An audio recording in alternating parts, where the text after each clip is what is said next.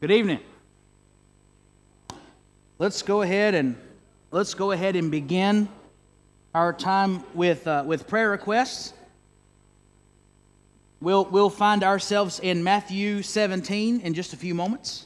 If you want to turn ahead to Matthew chapter 17, that's where we'll continue in our study of Matthew here in just a few moments. Do we have any prayer requests this evening that we need to be made aware of? Yes, ma'am.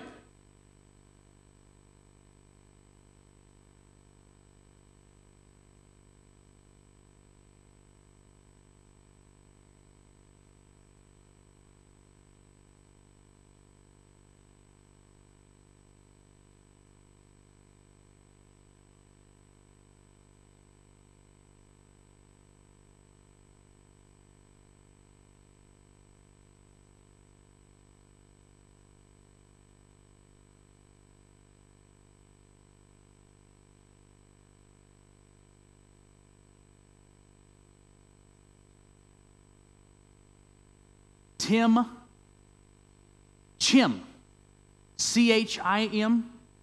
What's his last name? What's his first name? Okay. Reverend Chim. Thank you.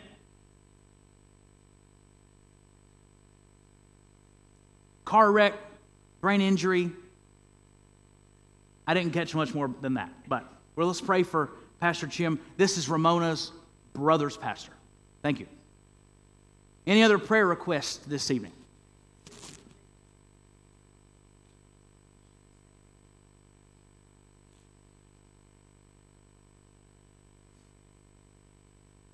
Thank you.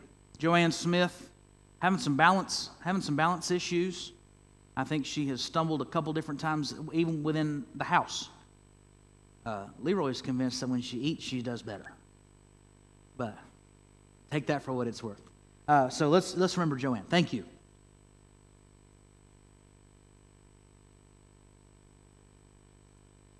Any other prayer requests?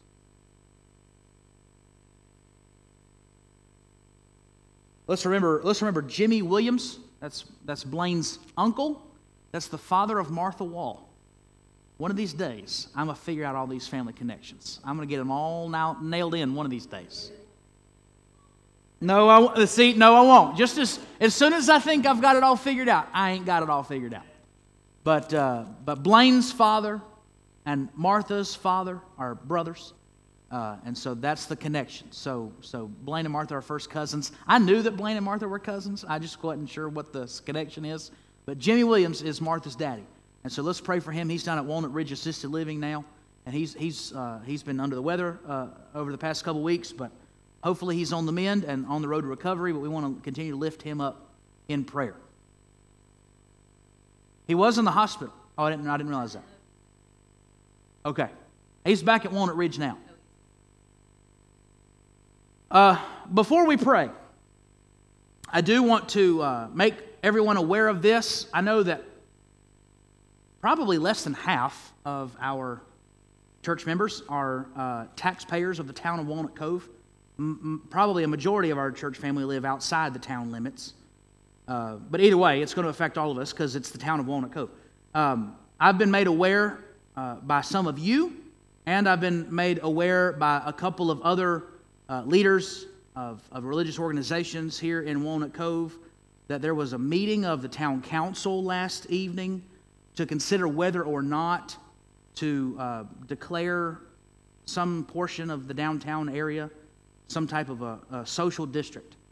I'm not particularly aware of all the details, nor do I particularly care about all the details. But I do know that one of the details involved in this vote is whether or not to have an open container of alcohol out in public.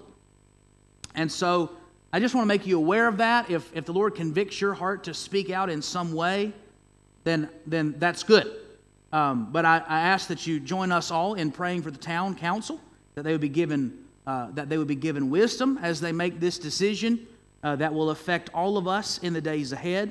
I am not aware of all the details. I do know that it got tabled last evening, so the decision will be made in the days ahead. And so let's remember this issue that will affect us in the days ahead. And let's also remember that we do not want to allow political issues to cause division within our church. We want to let the Lord speak where the Lord speaks clearly, and we do not want to allow this division to come into our church family, and it absolutely could. Did you stand to stretch, or did you stand because you need to speak? Yes, ma'am.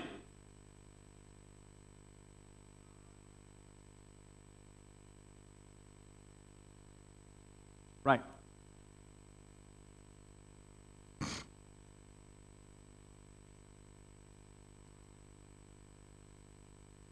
I don't like.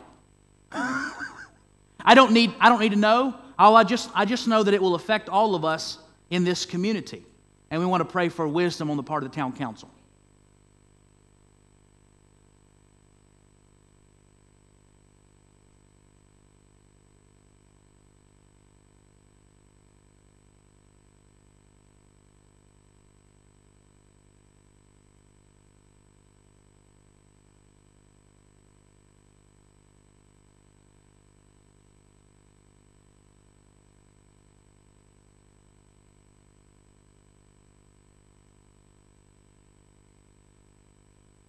Right.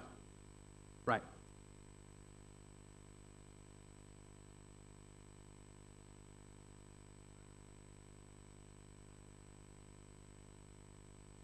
Indeed.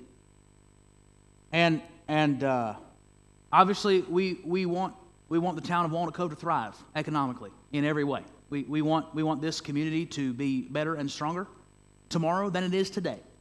And so we all would pray for that, and we all would want that as a community. We want there to be more jobs. We want everything to improve, as far as economics are concerned in this town. But I don't know that any of us want to sacrifice family values to get there. And so there's a fine line to walk, admittedly. And so we want to bathe this in prayer. We want to lift up our leaders. We want them to represent us faithfully as they make these difficult decisions. So let's all commit as a church to praying for our leaders, and we want them to honor the Lord as they make their decisions. So that being said, any other discussion on this issue? I'm admittedly ignorant about it, but I do understand what the ramifications may be or could be in our community, and I think it's important that we be aware of these things as we practice being good citizens. Sir.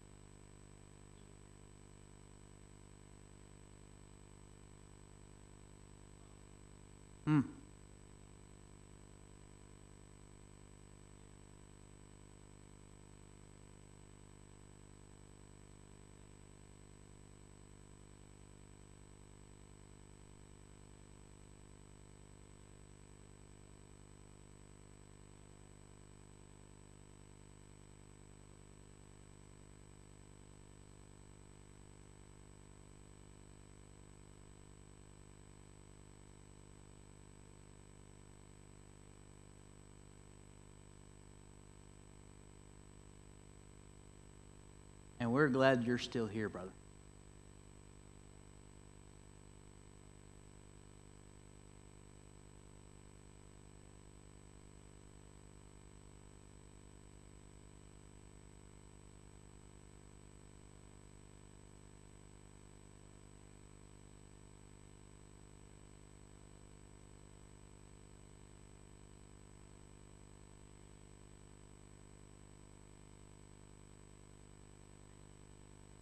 And we're thankful for you. I think we would be hard pressed to find anyone else in our church family as encouraging as Dwayne Quisberry. And so we're thankful for you, brother. I know I speak for all of us when I say that. Well, let's pray about this issue. God, we thank you for the privilege it is to gather this evening. And God, we ask that you give wisdom to the leaders of our community We want what's best for our town in every sense of the word. And we as a church remain committed to being a blessing to this community and beyond. We want Walnut Cove to be a better place because we are here and a part of it. And we want Walnut Cove to thrive economically. We want folks to come from far and wide, and we want more jobs to come to this community. We want the families of this town to be blessed in every sense of the word. And we want to add to that blessing. But Lord, I pray that we would continue to remain a town where children are safe, where family is valued rightly, and where we want to live in accordance with Scripture. And we want to cultivate a sense of community in this town where religious liberty is valued and children are raised to understand the truths of your word. And God, I pray that we would strive to be the good citizens that you've called us to be in this town and in this state and in this country. And we know that as citizens of your kingdom, we are called to be the best citizens this country has. And Lord, I pray that we would be the good citizens you've called us to be in every sense of the word. And I pray that we as a church would not allow political issues to creep into our church family and sow seeds of division and bring about a lack of unity in any way.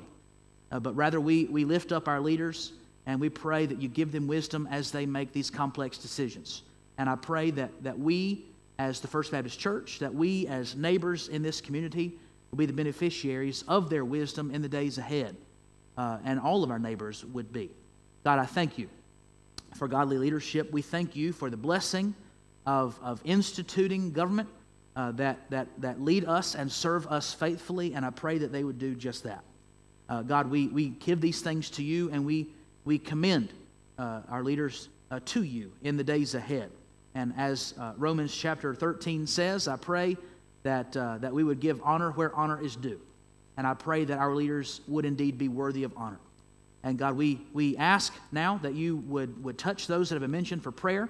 We pray for those that are hurting. We pray for those who have received biopsies in recent days, those that have been cut on in surgery in recent days. I pray that you would bring healing to their bodies. I pray that you give strength where strength is needed. We lift up those that have been battling cancer, that have been receiving chemotherapy. We lift up those that have been the recent transplants of bone marrow. But God, I pray that you bring healing where bodies need healing. And we thank you for the great gift that modern medicine is to us. But we know that ultimate healing comes from you and you alone. And Lord, we also know that you are not just in the business of healing bodies, but rather you are in the business of healing hearts and lives. We pray for those who are hurting in grief. We pray for those who are in mourning, those who have experienced loss in recent days, those who are battling difficulties in their lives, those whose marriage are under strain, those that are experiencing the stresses of life. And God, I pray that you would touch their lives. I pray that you would ease stress, that you would give comfort in a way that only you can, that you would heal the brokenhearted, that you would give peace that Paul writes surpasses all understanding to anyone and everyone in need.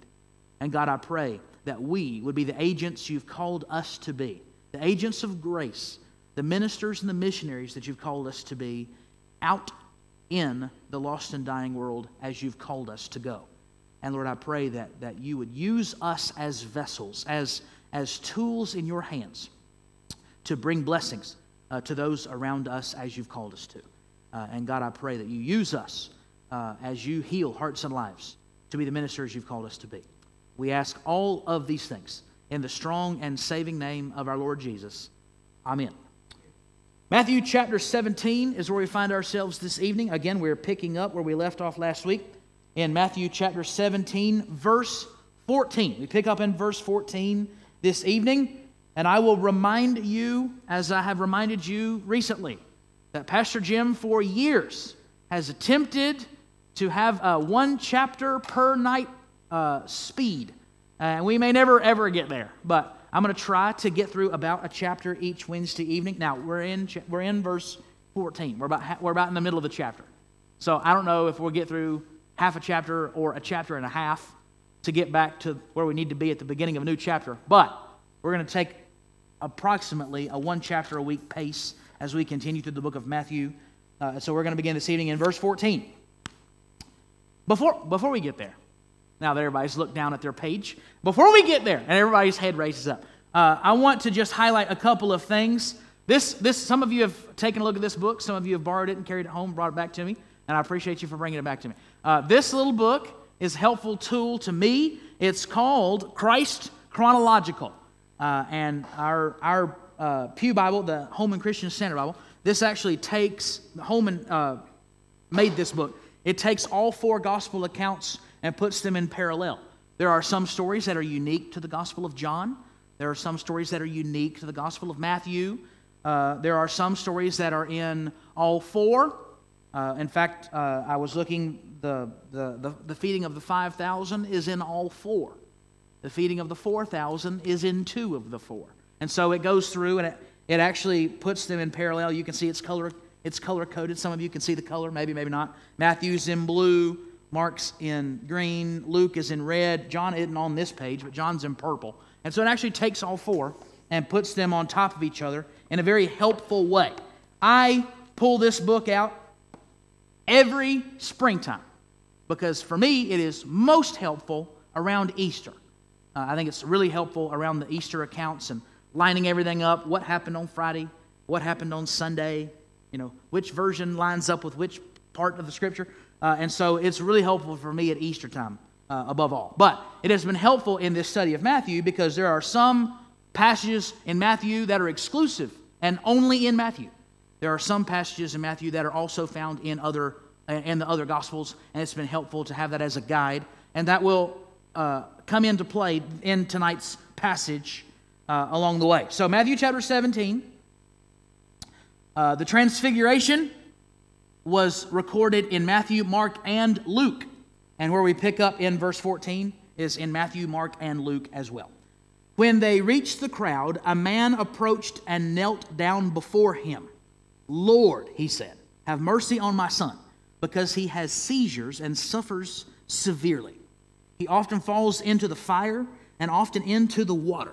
I brought him to your disciples, but they couldn't heal him." Let's underline that. No, don't. Well, if you're an underliner, just pay attention to that part. Verse 17. Jesus replied, "You unbelieving and rebellious generation." There he goes again. "You unbelieving and rebellious generation, how long must I be with you? How long must I put up with you? Bring him here to me." Then Jesus rebuked the demon, and it came out of him. And from that moment the boy was healed. Then the disciples approached Jesus privately. After getting rebuked publicly, I'm sure they approached him privately. Then the disciples approached Jesus privately and said, "Why couldn't we drive it out?" Verse 20. "Because of your little faith," he told them. "For I assure you, if you have faith the size of a mustard seed, you will tell this mountain, 'Move from here to there,' and it will move. Nothing will be impossible for you. However, this kind does not come out of anything except prayer and fasting." So, we see here, once again, the power of Jesus on display. We have seen time and time again through Jesus' ministry. We have seen Jesus' ministry in Galilee. We have seen Jesus' ministry into Gentile regions within the past couple of chapters. And again, Jesus flexes his muscle and displays the power of God in a number of different ways. We've seen him display power over different kinds of physical ailments. We've seen him display power over demons. We've seen him display power over life and death itself. And then the greatest of all display was in last week's passage at the top of chapter 17, where we see the Mount of Transfiguration, where Jesus is bursting at the seams with the power of God on display, the glory of God on display. And Peter, James, and John were told, don't tell about this until my time has come. And so I am not convinced that Peter kept this under his hat until Jesus and words were fulfilled. I am not convinced. I have no doubt that Jesus went, "Hey, Matthew, guess what we saw? You ain't going to believe this." So perhaps Peter didn't keep the secret as he was instructed to, But we do know from verse 13, from verse 9, that Peter, James, and John were given a command to keep this under their hats. But we see in verse 14, again, the power of Jesus on display. And so time and time again in Matthew, we see Jesus' power on display. We know that Jesus has divine authority. We believe that Jesus is the Messiah that the Old Testament points to. We talked about that this past Sunday. Matthew, most scholars agree that Matthew as a book was written specifically for a Jewish audience that had an involved understanding of the Old Testament, the Hebrew Bible. And so Matthew writes things that Mark, Luke, and John don't write that specifically apply to Jewish customs and a Jewish audience, pointing to the fact that Jesus is the Messiah that the Old Testament talks about. And so here we see his power on display in yet a new way. But in doing so, he has a wonderful teaching about healing and about faith. But before we get there, let's look at verse 15. Have mercy on my son, he has seizures and suffers severely. It was common in Jesus' day for people to think that seizures were the result of demon possession. That was a common assumption. If a child, of an adult, whoever it is, if they suffer from seizures, it was commonly guessed that that individual was being possessed by a demon. Now, we have the luxury of 21st century medicine. We understand that epileptics have brain issues. If there are certain, usually visual, not necessarily visual, triggers, then an epileptic can fall out and have a seizure, here. And that has nothing to do with demon possession. We know that seizures are a common symptom of a couple different ailments. And so it is not safe to assume, as the Jews did in Jesus' day, that just because someone has seizures does not mean that they have demon possession. However, Jesus understands that this is a situation of demon possession because, as verse 15 reads, suffers severely. He falls into the fire and often into the water. We see the power of demons on display. We see time and time again patterns throughout Scripture highlighting that demons have a destructive desire. Anytime we see demon possession in the life of an individual, the demons always have a destructive end. They're always self-mutilating. There is great harm to the body. We see a very destructive influence of demons, suicidal tendencies described here in verse 15. And so we see that even though epilepsy is distinguished from demon possession, we have reference to that back in Matthew chapter 4. We do see clear evidence of demon possession here because of the destructive nature of the demons trying to cause great harm, falling specifically into fire and into water. Any questions about demon possession on the front end? Okay, let's keep going. Verse 17. Here's where Jesus gets riled up. You unbelieving and rebellious generation. If you have a different translation than the Pew Bible, you may see, O faithless and twisted generation. The word twisted there is used in some English translations, but perverse, the old King James says perverse, I know that. But the word there, the Greek word twisted, indicates people's distorted perception about Jesus and spiritual truth. A distorted perception of Jesus and spiritual truth. And so Jesus is calling out the disciples. The man says, Hey, Rabbi, your disciples couldn't heal him. They could heal some others, but they couldn't heal my son. And so it's in that context that Jesus calls out, you unbelieving and rebellious generation, you perverted or twisted generation. And then he says, how long will I be with you? How long must I put up with you? Oh, man. If I was one of the disciples, I would not have felt particularly good that day. This is like when Jesus says, get behind me, Satan. This is not an attaboy Peter moment. We've had a number of attaboy Peter moments in Matthew already.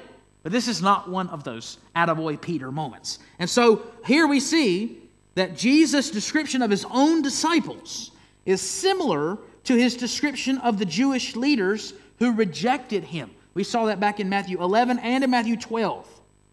And so Jesus is calling out the disciples for a misguided view of Jesus and of spiritual truth. I made mention to this after the feeding of the 4,000. We have a situation where they wander off into the Gentile wilderness, and back at the beginning of Matthew 16, I think. Don't quote me on that. I think at the beginning of Matthew 16, Jesus is using the illustration of leavening, of yeast, to talk about the teachings of the Pharisees and Sadducees. And the disciples were misunderstanding his teaching, and they thought he was talking about bread. Because we see a situation where they seemed to carelessly assume that he would just provide manna or whatever they needed as far as physical sustenance. They had just collected 7 baskets full of leftovers. And a wise steward would have carried those baskets with them to provide for the days ahead. But instead, we know that they just left the baskets behind, not really caring about their sustenance because they just assumed that Jesus would take care of whatever they needed him to take care of. And there's a lesson there, and the lesson is this: Jesus is not on our beck and call. Jesus doesn't just do whatever we need him to do that day. Jesus has more important things to fool around with than us. And so if we assume a posture of that God is Santa Claus, and we can just throw our wish list at him and expect him to take care of our whims, that is a really, really poor posture in the way we treat Jesus. He does not stand at our beck and call. And so we can't just assume, oh, my faith is in Jesus, therefore I can just act a fool and he'll look out for me. No, we have to practice individual responsibility also. One of the fruits of the Spirit in Galatians 5 is self-discipline. We practice responsibility, and we practice good stewardship, and we provide for our family in a capable and wise way. And the Lord blesses us as we go, but we can't just act foolishly and expect him to come behind us and clean up all of our mess. Any thoughts on that biblical principle? Let's continue. So, he chastises them for a twisted or perverted understanding of their faith. How long will I be with you? How long must I put up with you? Hey, guys, how long is it going to take for you to learn these lessons? How many times am I going to have to say the same stuff over and over and over and over again before y'all get it? It ain't that hard. And so you can see almost just a frustration in his tone. How in the world long am I going to have to deal with this because y'all just keep not getting it? And so you can, man, if I was Peter, I would just want to crawl into a hole and die. I would have been like, oh man, we're in it now, buddy. We are in it now. So, bring the boy to me. We read in verse 17, bring the boy to me. Then Jesus rebuked the demon. So if Jesus is frustrated enough of the disciples, let's just let him take that out on the demon. That was probably a good thing for the disciples. If you're angry, why don't you just take it out on this demon over here? That way we don't have to bear the full brunt of your anger. So maybe that's part of it too. So it came out, and from that moment the boy was healed. From that moment, the Greek word there indicates the same thing that has been indicated in previous passages of Matthew. This is a full and complete and immediate healing. From that moment, the boy was healed. This isn't a gradual thing. This isn't a temporary thing. This is a complete and immediate and full healing of this boy. Verse 19, then the disciples approached Jesus privately and said, why couldn't we drive it out? Hey, boss, why couldn't we do that? You gave us authority over demons. We've already exercised it a couple times when you sent us into the harvest field. But how come we couldn't? So, because of your little faith, he told them, For I assure you, if you have faith the size of a mustard seed, you will tell this mountain, move from here to there, and it will move. Nothing will be impossible for you. The notion of a mountain moving was a common Jewish expression. That was an idiom, a colloquial phrase, if you will. Where's our middle school English students? An idiom is just a common word or expression to describe a particular thing, and that particular expression was common to describe the impossible. Moving a mountain was a metaphor for accomplishing an impossible task. We see reference to it in 1 Corinthians 13. Nothing that Christ authorizes his followers to do will be impossible. Verse 21 does not appear. No, I'm going to put a pin in that. We're not coming to 21 yet. But we see here, this is a common expression, moving mountain from here to there. And so Jesus says, if you have faith the size of a mustard seed, you will tell this mountain to move from here to there, and it will move. Now, I don't want to chase the rabbit too far down the trail of apostolic authority, but there is a degree to which Jesus gave Peter and James and John and Matthew and Thaddeus and the rest an authority that we don't have in the church today. I believe that. Not every Catholic agrees. Not every Pentecostal agrees. But I don't want to chase the rabbit too far down the trail of apostolic authority, but there is an authority given to the apostles that we in the church today do not have. So, is Jesus making reference to a particular authority that he gave to them, or is he making reference to the authority that he gives all believers? I don't know that. We don't know that. But Jesus' example of a faith the size of a mustard seed is told in a parable also. And that universal parable is for the good of the whole church. And so we see a reference to the faith the size of a mustard seed in multiple times in the book of Matthew, in the Gospels in general, but even within the book of Matthew, we see this same parable mentioned a couple different times. And so the faith the size of a mustard seed will tell you, move this mountain from here to there, and it will move. And so we see this is an example of a time where Jesus actually is talking about the quantity or the size or the amount of your faith. And I believe, and we usually do not talk about faith with respect to quantity or quality. We generally talk about faith with respect to the object of our faith, being the Lord Jesus Christ. But here we see what I would argue is a reference to spiritual maturity. As we grow in the faith, as we have a greater understanding of God's Word, as we walk with the Lord Jesus day in and day out, as we have a greater understanding and knowledge of who He is and what He's done, then our faith is made more secure over time.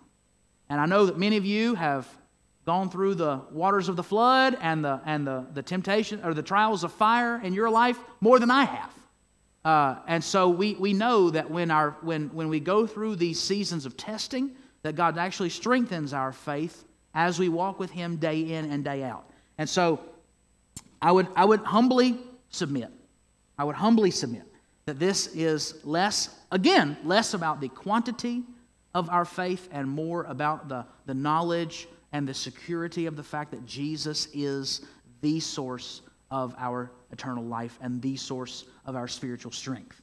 And so when we talk about faith the size of a mustard seed, again, it diminishes the quantity. It even diminishes the quality of our faith, and it's really more of a conversation about the object of our faith. And so if our faith is going to be unperverted, untwisted, and not misunderstood, then our faith must be clear in the fact that it is on Jesus who takes care of us. There may be a question about that. Any questions about that particular point, about the nature of faith, the amount or volume of our faith, the quality or purity of our faith? Any questions about those things? Where does the move mountains? Now, did mountains physically move? In this passage, no. It was a common expression. It was a common expression that Jews and even some Gentiles used in that day. A reference to accomplishing an impossible task. However, if Jesus told Mount Horeb to move to Mount Sinai, Mount Horeb would have moved. And so we know that God is capable of moving mountains. We know that God can shaped the world. He spoke the whole thing into existence in Genesis chapter 1. And I would argue strongly that he reshaped the whole thing through the flood in Genesis chapter 6. But the faith to move mountains is a particular colloquial expression that was used to be a metaphor to talk about an impossible task. And so it was not a specific reference to a specific mountain.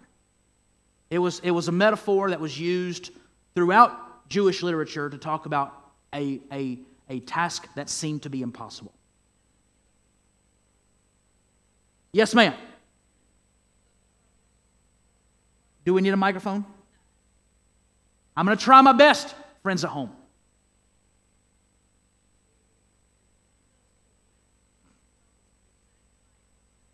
Okay.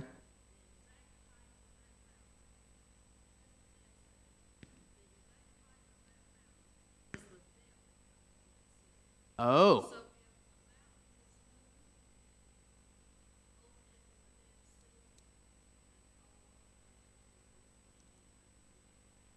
Wow. Do you know which mountain it was? Okay. I don't know if it was Mount Horeb or not. Miss Carroll said that she was in Israel, and the mountain that they pointed her to was the same height and elevation as the depth of the Dead Sea. And that if the obstacle was moved, everything would be plain and level. Right? And so, there's a very clear picture image of the fact that a seemingly impossible task is not impossible for the Lord. And that God will move obstacles. God will move obstacles in our path when we trust Him to do so. It's good. Absolutely. We still do. Now, let's look at verse 21. Verse 21. However, this kind of thing does not come out except by prayer and fasting. How many of your Bibles have a bracket around this passage? Couple? If you're using the Pew Bible, there should be a bracket around this verse. I mentioned this on Sunday in my sermon.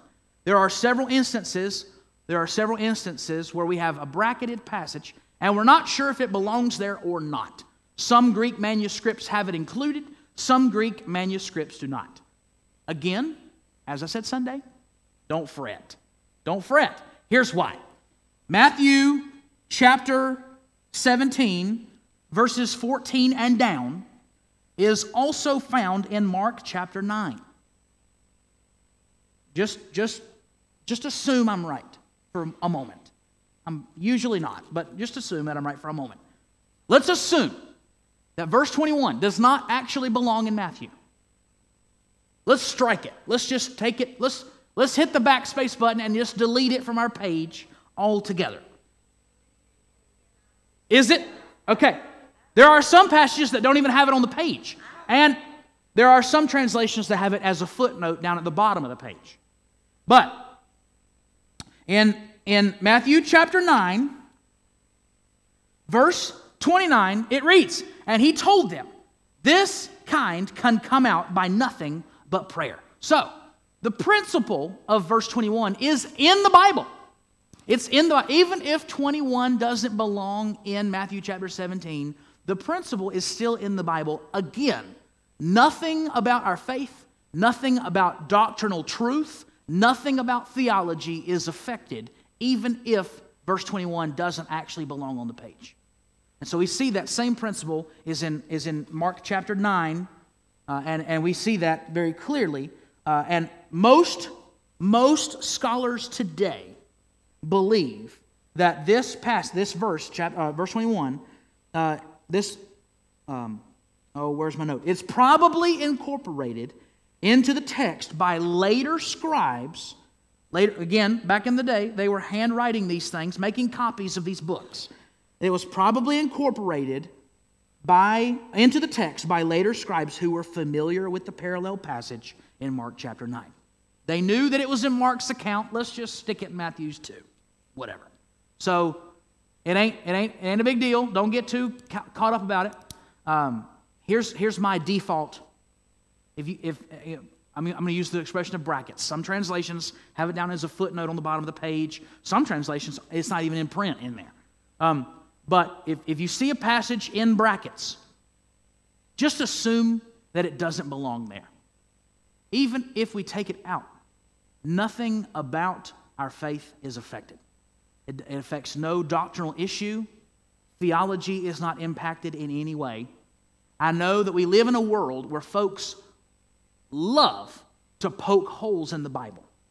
And they love to cast our faith into doubt.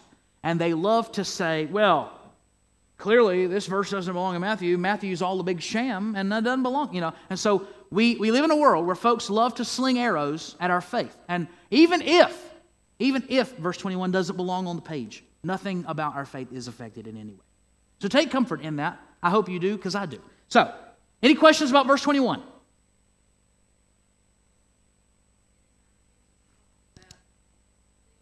Uh-huh.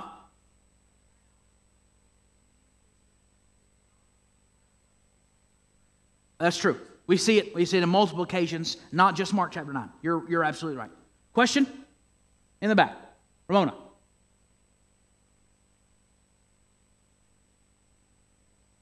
Okay. Let's keep going. Verse 22. This is going to be fun. How many of you have headings on the page in your Bible? Headings. It may say, if you're using a Pew Bible, I know it will say, the second prediction of his death. Right? This is going to be fun. We're gonna unpack the word second.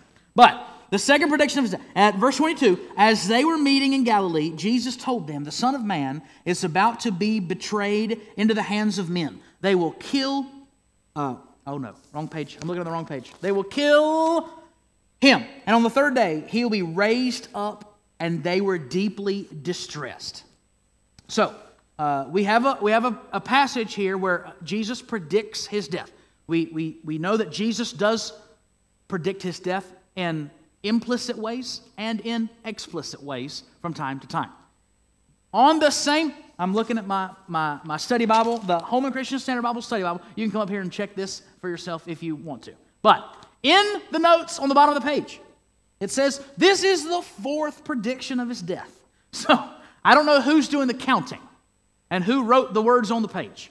But is it the second prediction or the fourth prediction? It depends on what you're referring to as a prediction. There are a couple of times Jesus speaks very explicitly about his death, burial, resurrection. There are some times where he talks about it in a more cloaked and a more vague and a more obscure way. So, I'm just going to assume this is the fourth prediction instead of the second. We see it in Matthew chapter 12, verse 40. We see Matthew chapter 16, verse 21. And we see in Matthew chapter 17, verse 12, references to his death. Each prediction, here's the point. This is where I want you to take this home. Each prediction adds additional detail to the Easter story. Here, this particular example adds the detail that Jesus must be thrust into the hands of men by an act of betrayal. So as Jesus continues to predict his impending death, we get more and more detail over time about what will come to pass. And so Jesus reveals a little bit more each time he talks to his disciples about these things. Because he knows they can't keep it under their hat. He knows they probably would be overwhelmed. We've already had an example where he called Peter Satan because he said, I'm going to die. And Peter says, no, you won't. And so we see they can't handle the whole truth. You can't handle the truth. But the disciples seemingly can't handle the whole story. And so he has to give it to them in bits and pieces. But the piece that he adds this time is that he will be thrust into the hands of men by an act of betrayal. Any question about these few verses? Let's keep going. In verse 24, I do want to unpack this. This will be worthy of our attention, I believe. We see a reference to the exorcising of the demon in Matthew, Mark, and Luke. We see this prediction of his death in Matthew, Mark, and Luke. But as you see, if you can, my book's falling apart. In this blue up here, this deal about the double drachma tax is only in Matthew. This next paragraph is only found in Matthew. It's not common to Luke, Mark, or John. By the way, Another fun fact about the Gospels. My little book is really helpful in seeing the parallels laid on the page next to each other. If something is in one book, odds are it's John. There's a lot of uniquenesses to John. If something is in 3 books, odds are it's Matthew, Mark, and Luke, because there's a lot more commonality in Matthew, Mark, and Luke. If something is in 2 books, odds are it's Matthew and either Mark or Luke. Matthew has a lot in common with Luke. Matthew has a lot in common with Mark. Very rarely do Mark and Luke have something in common that's not in Matthew. And so if it's in all 4, obviously, if it's in 1, it's probably John. If it's in all 3, it's probably Matthew, Mark, and Luke. There's a couple of instances where it's Matthew, Luke, and John, but those are few and far between. If it's in 2, it's either in Matthew and Luke or Matthew and Mark most of the time. Those are overly general statements. But if you're ever doing a personal Bible study where you're trying to flip back and forth and see Matthew's account has different details than Mark's, or Matthew's account has different details than John's, or whatever the deal is, if you're ever finding a personal Bible study time where you're sifting through the Gospels in that way, just know that those are some general rules. This is a rare instance where we have a passage that is exclusive to Matthew. If there's ever a passage that's in 1 and not the other 3, it's usually John. But here we have a passage that is only in Matthew. So, there's your Bible trivia fact for the evening. Doesn't really matter, doesn't really change anything, but who knew? So, here we go. Matthew chapter 17, verse 24. When they came to Capernaum, back to Capernaum, we've gone all the way around, we've come back to Capernaum. When they came to Capernaum, those who collected the double drachma tax. Some of your translations may say the half shekel tax. It may say a half shekel tax. Those who collected the double drachma tax approached Peter and said, "Doesn't your teacher pay the double drachma or two drachma tax?" "Yes," he said.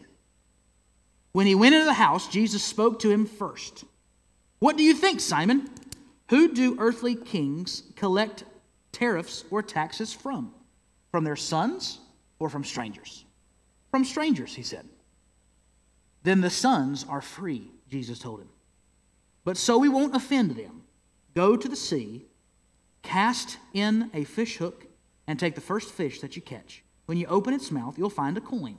Take it and give it to them for me and you." Okay, great. I love this passage. So, here we see a reference to something in the Old Testament. And so I want to just for a moment tease out from Exodus chapter 30 an explanation of the 2 drachma tax. Okay? The 2 drachma tax was it wasn't a civil tax. They didn't give it to the Roman Empire. And again, we're living in a day where the nation of Israel had been overtaken by the Roman Empire. And so the Roman Empire gave the Jews a degree of autonomy. We know the Sanhedrin in Jerusalem had a lot of kind of religious and quasi-political power. So there was a degree of autonomy within the nation of Israel, but the political authority really at the end of the day rested with the Roman Empire. And so we have taxes rendered unto Caesar, which is most common, and we have multiple references to taxes in the New Testament, and these are usually political taxes that are part of the Roman Empire. This is a tax that is an exclusively religious tax. This is a tax specific to Jewish men. And they call it a 2 drachma or a double drachma tax, and it's a tax to support the workings of the temple. We see a reference to it in Exodus chapter 30.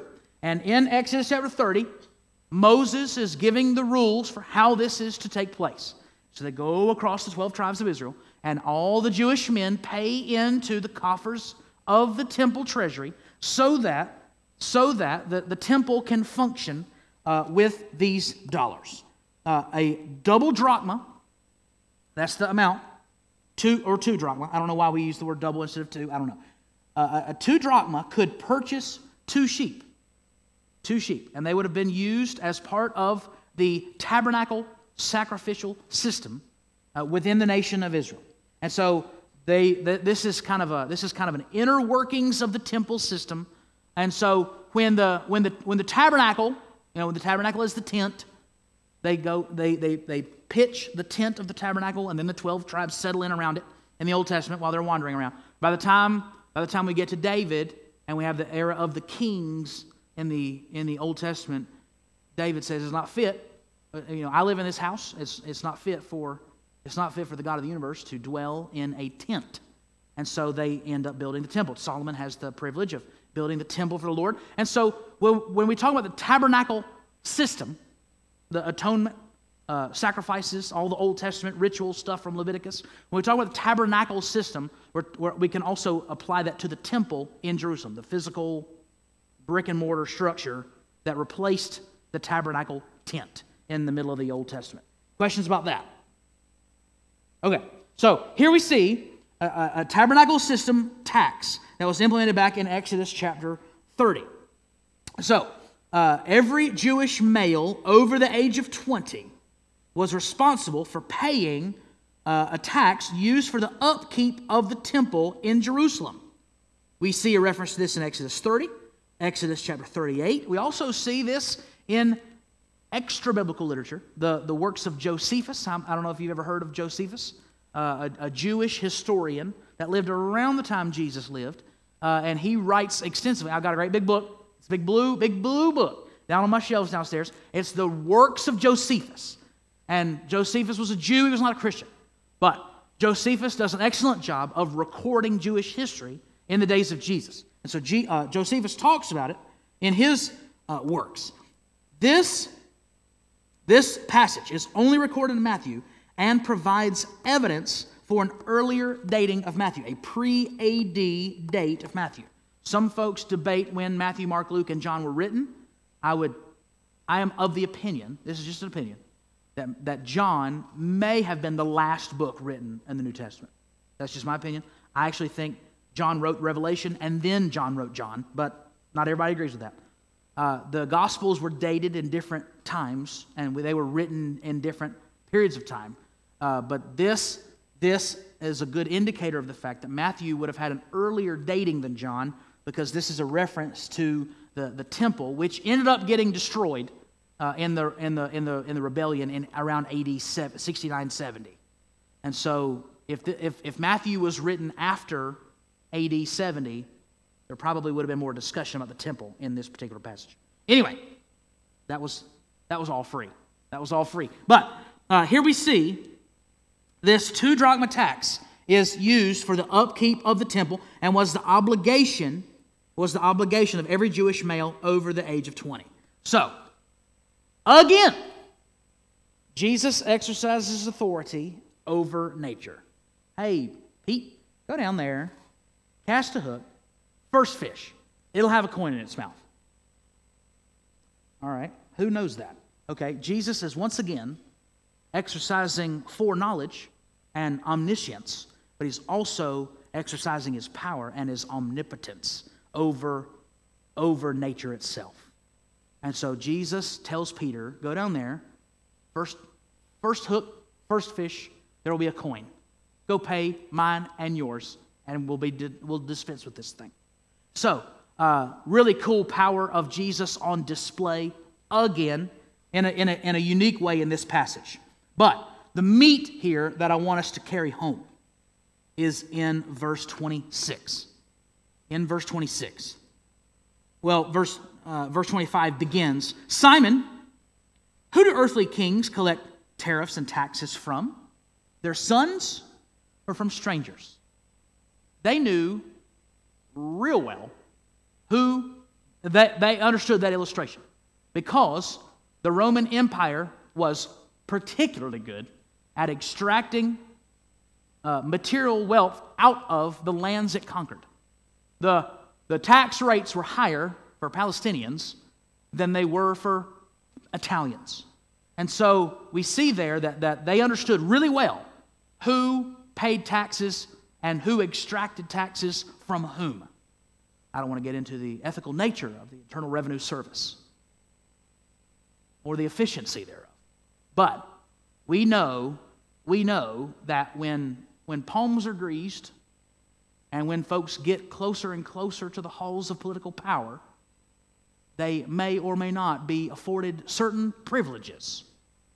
And particularly in governments and systems that are even more corrupt than our own, the sons of kings, they didn't have to pay taxes because they're the son of the king. And the taxes were extracted from the little people out in Palestine that couldn't really afford to pay them. So, who pays taxes? And it's from that illustration that Jesus brings home a really powerful point to Simon Peter. Then the sons are free, Jesus told him, but so that we won't offend them. Let's do this because we want to be neighborly. We don't want to cause offense. I've mentioned this before, even within this sermon series, I think. The gospel is aplenty offensive all by itself. Jesus' message of salvation does not need us to add offense to it. It is to call people to repentance and salvation is aplenty offensive all on its own. The gospel does not need our help when it comes to causing offense, so that we won't offend them. Let's be neighborly and let's do exactly what we're supposed to do. But in this illustration of the sons, Jesus' disciples, hear this, were children of the one true King, and they were exempt from the obligation to support the temple. This had enormous implication for Jewish Christians in Jesus' day and in Paul's day and throughout the entirety of the New Testament. If temple taxes were no longer obligatory, sacrifices and other offerings in the tabernacle system are now optional. And so we are no longer bound by the tabernacle system as articulated in the book of Leviticus. Paul makes abundantly clear in the book of Galatians that Christ came to fulfill the Old Testament law. Ergo, we are no longer bound by it. We, by God's grace, we live in the new covenant age. We live in an era of grace, and we are no longer bound by the Old Testament law. And that should be a point of celebration for all of us as disciples of the one true King. And we are called sons of God in the New Testament time and time again.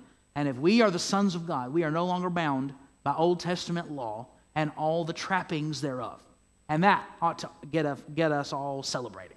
This is a great thing for all of us as believers. So, the 2 drachma tax was taken in the annual census. Again, each person over the age of 20 was to give a half shekel to 4 drachma, make 1 shekel, a half shekel offering for the support of the tabernacle system, which was later applied to the temple in the Old Testament.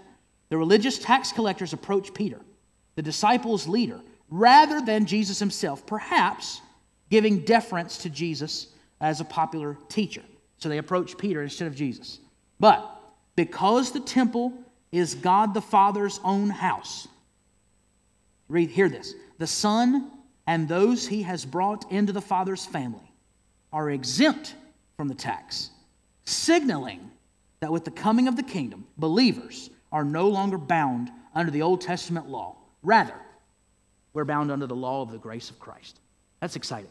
That's exciting. Any questions about that? This is great. This is great stuff. Check that fish, Peter.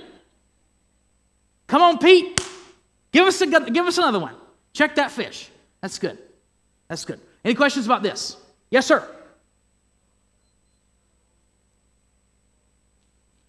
We will unpack that as we continue through Matthew, but you are correct. Absolutely.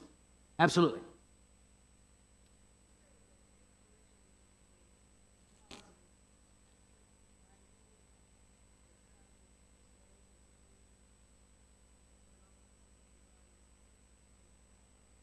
That's correct.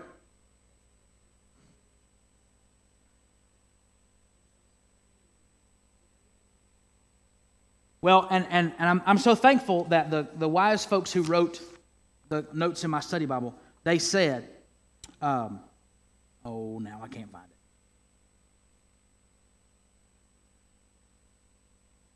Oh no. If temple taxes were no longer obligatory, sacrifices and other offerings are now optional. And so it doesn't mean you're not allowed to do sacrifices anymore. It means there's an option. And we defer, as we did a few months back, to Romans chapter 14 to be our guide there. Where there is personal liberty, there's personal liberty for us as believers. We live in the age of grace. Where there is personal liberty, there's also responsibility not to cause a stumbling block for another brother. And so we see in Romans chapter 14 a great guide for how to apply that in our lives today. So I will always, they didn't have to give the tax, but they gave it anyway because they didn't want to bring offense where offense wasn't necessary. And so Jesus defers to the old covenant here because it was an option. And so we're not bound by the Old Testament law anymore, but there's nothing to stop us from practicing the Old Testament law, but rather Romans 14 ought to be our guide in that, where personal liberty is the question. Do we or don't we? And I would remind us all, given the conversation we had 55 minutes ago, that Romans 14, when we studied Romans 14 in here back in February or whenever, one of the greatest illustrations, one of the greatest applications of Romans 14 in our world today is the issue of alcohol. And so we need to tread carefully.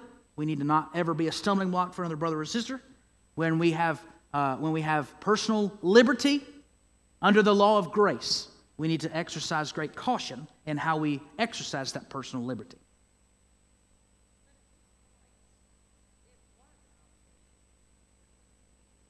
That's correct. And they probably could have shirked it, but in doing so, they would have cultivated the anger of the Jewish leadership. They probably could have dismissed it, but then the Jewish leadership would have come after Jesus even harder. And again and again and again in Matthew, we see a reference to what they call the Messianic secret, where Jesus is basically not trying to make the Pharisees and Sadducees any angrier than they already are. Good question. Let's pray, and we'll be dismissed. God, thank you for your goodness to us. Oh God, thank you that you have fulfilled the Old Testament law, and we are now under an age of grace because of the finished work of King Jesus upon the cross. And God, thank you for the fact that we are sons of God, and we have great liberty and great privilege because you have called us your own. We are unworthy of it. We don't deserve it. We're not entitled to it. Rather, you freely give us the love and the grace that we don't deserve because you love us so much. God, thank you for this great message of salvation worth proclaiming. Oh God, when we leave this place, may we be faithful to proclaim it. We ask these things in Jesus' saving name. Amen.